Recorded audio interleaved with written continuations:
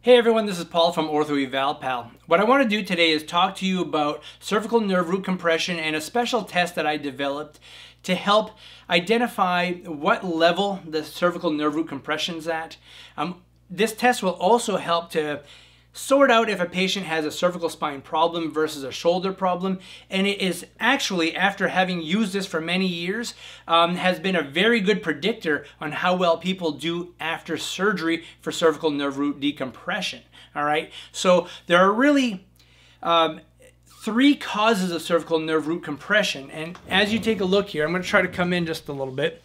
The number one reason people get cervical nerve root compression is because a cervical herniated disc can protrude into the cervical foramen and take up space.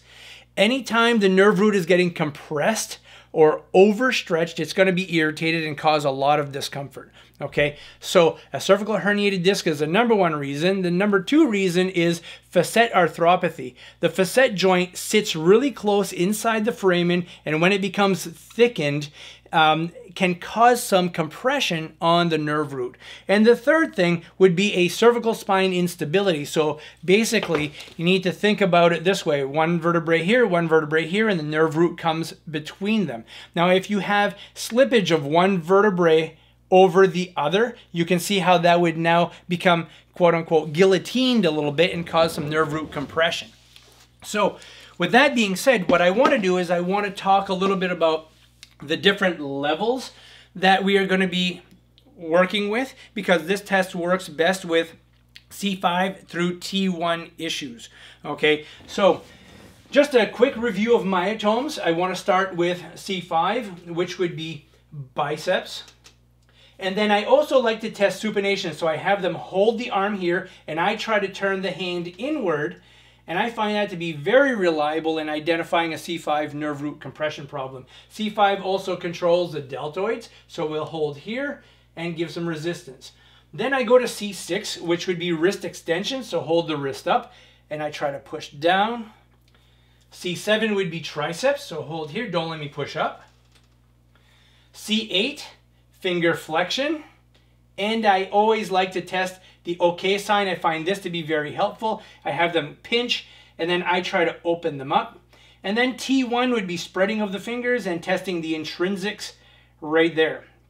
All right, so the way I like to do this test is I like to have them on a table, and I don't give them a pillow for a reason, because I want them to get some of those concordant signs and symptoms that they had when they first came in, right? So I want to see if just laying back into extension caused the reproduction of their pain. So I'm going to have you lie right down on your back.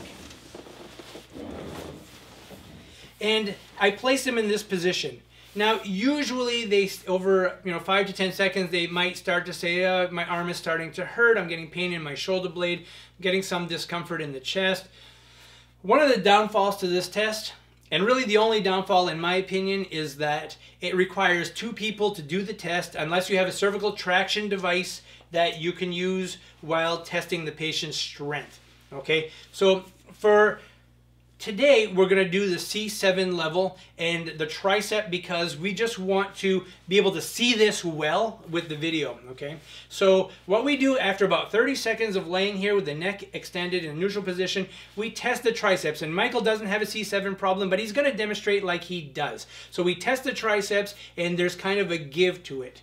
He may be uncomfortable in the neck, he may have pain in the shoulder blade, he may be having some discomfort in the triceps because it can't fire the whole muscle all at once because he's just not getting good impulses to that muscle.